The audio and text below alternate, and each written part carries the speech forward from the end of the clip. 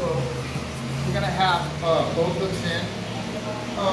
When I have the back, I don't want to cross my feet here because you can foot lock me from here. So make sure that when you have the back, you can put your feet like in the praying position, or you can put your foot across the hip like this, but never cross the feet to the front. You're like this. Okay, just know that. All right. So I have both my hooks in, and I'm going to go over and under grip. One arm under the armpit, other over the shoulder, okay? The one over the shoulder is a choking arm, okay? So I always want to protect it. So I cover it with the bottom hand. If I go this way and he pulls down the top hand, I have no choke. But if he pulls it here, then this hand can come up and choke, okay?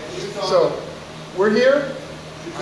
My chest is connected to his back, okay? I don't want any space between my chest and his back. Very important. The other thing is, when I start, I don't want to be too close to his hips with my hip. I want to have a little space between my hips and his hips. Okay? So from here, over the top, protect the choking hand. My chest is connected to his back. I want to be ear to ear. And I'm going to bring him over to the side. And as I do, I'm just going to pass this foot over his hip like this. Notice how my feet change. Shoes on. You got your shoes on? Good. Okay, watch. So from here, I'm going to be quiet. So I'm here, and I pass, and I hook. Foot's going over the hip here. I want my head ear to ear like this, because if my head's here and he drives his shoulders to the mat, he's going to escape. So I got to keep my head in between his head and my head. Okay. So if he tries to drive his head to the mat, I keep everything tight. I'm squeezing here. Okay? So it's going to be real hard for him. The next thing I'm going to do is I'm going to look to control this hand. And I'm going to get control of this hand. Okay? And I can grab it at the finger here. If I grab at the wrist, he can roll his wrist out. So if I can, I'll get it here. I get control of his hand. And I can go back to my lock here. This foot is going to come, and I can be like, you know, attacking the choke, and he may be defending with the other hand. That's fine.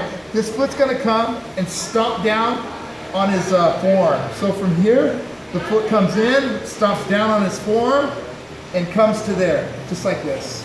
Okay, in that position. Now from here, I kind of got his hands out of the way. I'm going to rock him to the other side. As I rock him to the other side, I'm going to grab my foot. See this? So I'm here, tap the choke, stomp, grab the foot, rock it to the other side. Okay? Now, this foot is going to come here next to his hip. I'm posted on my hand, and I'm going to scoop my foot into his armpit, just like this. Then I'm going to lock over my ankle, toes are up, lean back, squeeze, and push his head forward. So again, we're starting, both hooks in, over under grip. My chest is connected to his back, my ear's tight to his. As I pull him down, I'm going to stomp down and put my foot over his hip. I'm going to stay ear to ear. I'll start to threaten the choke. He may defend. I'm going to get a hold of this hand first of all. Yeah, as he starts to pull this hand down, that's fine. I'm going to stomp down and kick his arm. I'm going to grab my shin. Now watch, I'm going to open my knee. See me opening my knee? It's going to drag him over to this side. This foot goes over here. I'm going to pull my foot into his armpit. I'll lock down. My toes are locked straight. Lean back, squeeze, and push his head. Any questions? All right.